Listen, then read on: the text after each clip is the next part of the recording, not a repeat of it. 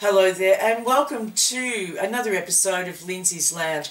And again, we thank Globe for making this segment on prideTV.com.au possible.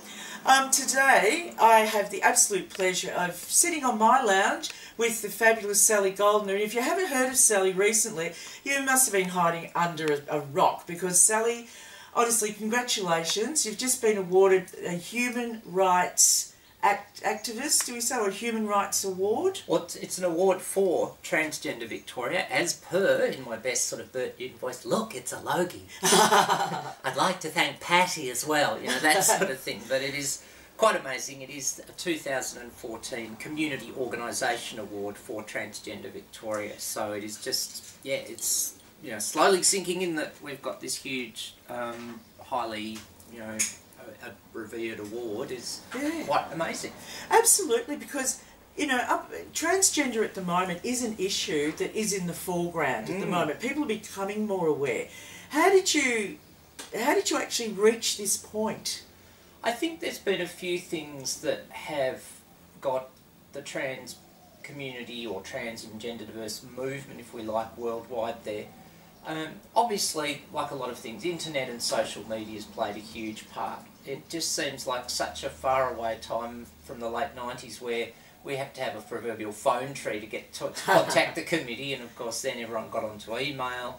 But now in this day and age, you know, the internet, social media, it's a very, very different thing. So I think that's been a huge thing at two levels. One, in terms of the advocacy level, but also the connectedness it can give to people, you know, just beginning to come to the point of realisation, re their gender identity at the social and support level.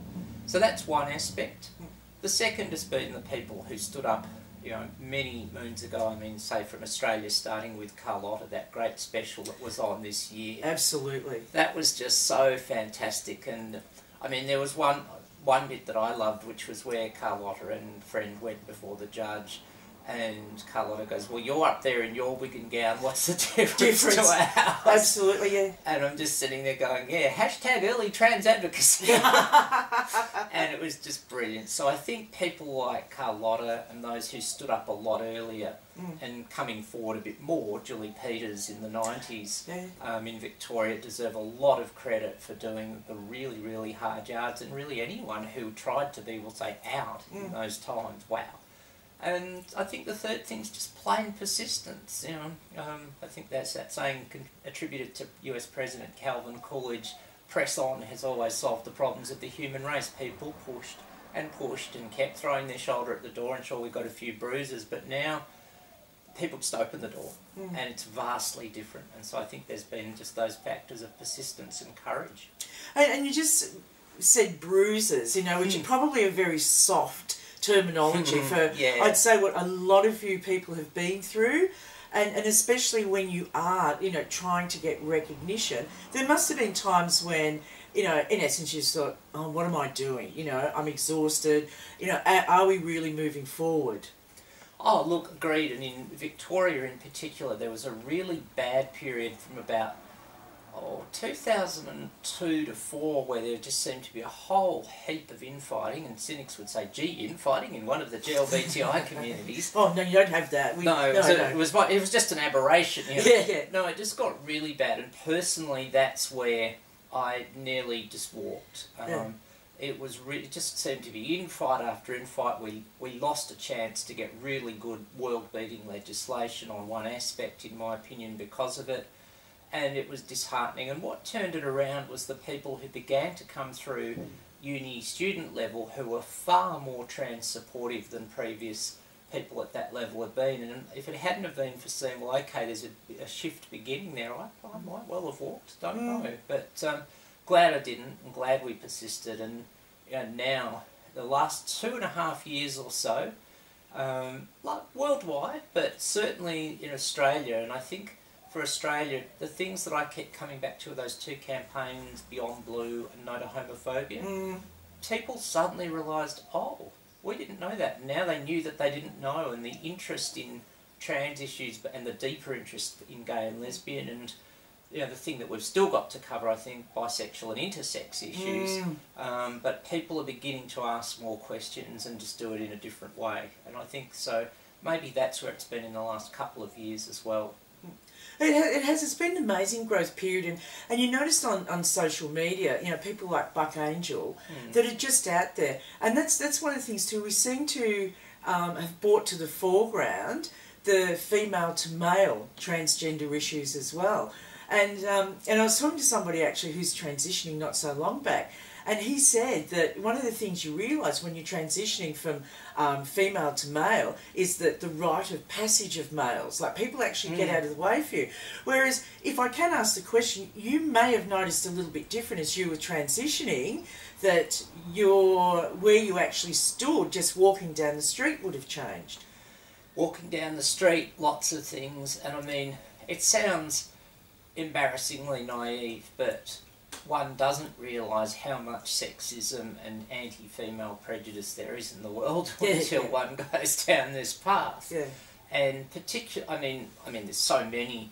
Also, I'm going to deliberately use the word masculine-dominated fields, but for someone like myself who originally worked in accounting, which despite whatever the numbers are, is still incredibly masculine-dominated, and probably to a point where I'm so much happier about all of my gender identity, but I've had to move out of it. There's the treasurers on boards who really don't have a clue yet dominate me because they think because they're a male they have to, and you try to stand up and they just keep talking over you. Yeah. So it is a really sad thing, and it's something personally that I've been thinking a lot about over the last 6 months, how much masculinity really, and it may not be the best word, but let's not split too many hairs, how much that misuse of that power invades our life, that people just think they can talk over people or shout over people, and it's that sort of power misuse that I think we need to keep exploring if we're looking at all aspects of gender identity and gender expression. You get no argument from me there. Yeah. Like being a woman and even in our own community, you find that, sometimes I should just shudder at what men think they can say and get away with. And I don't know if you've noticed, but it seems to be that younger generation that, of males out there, that it is their just rite of passage to say whatever they want to. It's an interesting shift. I feel like there's a bit of a split. I feel like there's some shift in awareness, but it's a polarisation, if you like. Maybe there's less of a middle ground where we've got the really extreme anti-female types at one end, and I mean, the really extreme and going really, really extreme. We had that horrible Julian Blanc stuff out here a couple of months ago. But at the other end, I do feel there's a lot of males who are saying, well, okay, I'm going to get past those sort of, I'll say, Tarzan type of images and, just be a respectful human being with, and I'm being very binary in my thinking here, masculine and feminine balance. But I think the other thing to go, beyond the trans men stuff is the increase in not people identifying other than binary. And we just had some research released in September on trans and gender diverse young people in Australia. 33% are identifying as other than male or female, so that's really shifting as well, and that's a good sign. People are feeling confident to be their exact dot on the kaleidoscope, and that's a really good thing. But, and I noticed too, and there's been a shift in parenting as well. I was at my local, I suppose, mall the other day, and last week, and there was a little boy. I didn't identify him as a little boy, and he had a little tutu on, and I'm chatting away to him, and his mother, he was showing me a doll that he had, and he had like a truck or something as well, and I'm chatting away to this little boy because he's just started, or little girl, because he's just started chatting to her, and his mother said, "Oh, look, he's actually a little boy," and I said, "I never picked up on that." And she was like a sigh of relief, from her. But I've noticed, and we had quite a good chat, but I've noticed that parenting even is changing a little bit, like the awareness of parents with their transgender or children that are having difficulty identifying. Yeah, definitely the parents shifting, definitely an overall shift.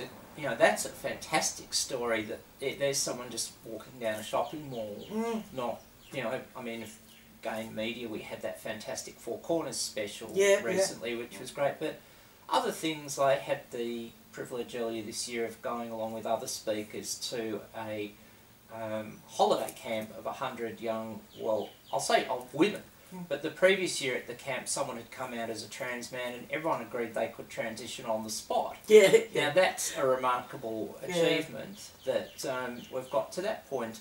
And also after a talk I did recently, a couple of, I'll say, older women came up and said that their husbands and one of their fathers had seen the Four Corners special, and they were, in a nice way, whatevs about it. They understood it. And so if we're getting some degree of understanding of gender identity and expression from a range of generations, that just seems so far removed from even 5 years ago. Absolutely. And loving it. Yeah, absolutely. Because I think that, and I think what the human race is starting to understand, or certain people out there, is that sexuality, gender, is fluid. Yes. It's not about your genitalia. It's about your emotions. It's about the way you think. It's about the way you perceive yourself.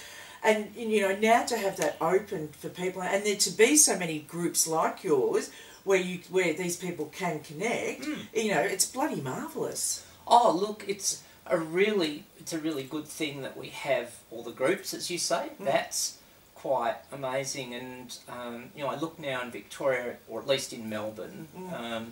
There's groups based in Melbourne that I think cover what might be called most of the kaleidoscope. So we've got Transgender Victoria doing advocacy, but we've got groups like the Long Running Seahorse, we've got FTM Shared, we've got Genderqueer Australia, and then for families there's groups like Transcend and Trans Family even, and they've been gaps. Possibly about the only gap that we don't have that's expressly named, although Trans Family covers everyone who's supportive. Probably a partners support group or discussion group would be a good addition as well. So yeah, there's that huge spectrum of coverage. There's a lot more visibility. People are feeling safer, which is great. Good. Yeah, that's a bigger issue actually, safety. So when you actually got this, you must have sort of breathed some sigh of relief that, we've achieved at least one goal of recognition.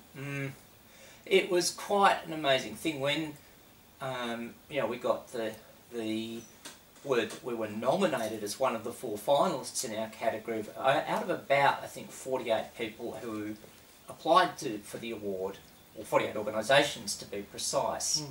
That was amazing in itself, because I look at the other 3 finalists, 2 dealing with refugee issues, 1 dealing with female genital mutilation, which to me they sort of seem like more visible or prominent issues. Of course, every human rights issue is equally important, but to be honest, I did feel a bit overawed. And then the night that was announced, I just, I still think back to it. I'm standing near the front, and they're reading it out, and they said, the commissioner said it's Transgender Victoria, and it took 2 to 3 seconds before, but while my mind's going, no, he didn't just say that. It was still a sense of, what, we won, and then it sunk in. And it's just so pleasing to see that, because I think it will give a lot of hope to trans people that we are considered just as much a part of the human rights landscape as those more visible issues and all the other ones like race and sexism and all that sort of thing. We're in there, and if people know that, yes, we're being taken seriously, people are trying to work through our issues like birth certificate reforms or whatever it is, it gives a bit of hope, and that can make a big difference to a lot of people. Absolutely. Well, we're going to stop for a short break. So I guess, as we say in the classics, this is the end of part 1, Sally, and we'll be back very shortly for part 2.